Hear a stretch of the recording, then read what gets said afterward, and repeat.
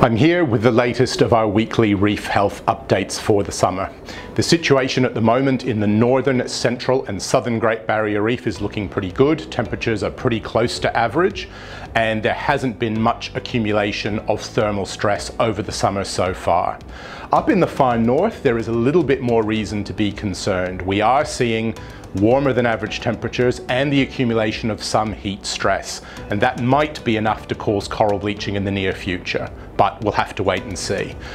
There's been a lot of cloud over the Great Barrier Reef from monsoonal activity as well as cyclones Imogen and Kimi, and of course that cloud has caused difficulties for the satellites in seeing the Great Barrier Reef, so we have to be careful how we interpret that information about heat stress in the far north. We're going to have marine park rangers up in the far north over the next month, and one of their jobs will be to look at reef health, including coral bleaching. We'll update you again in a week.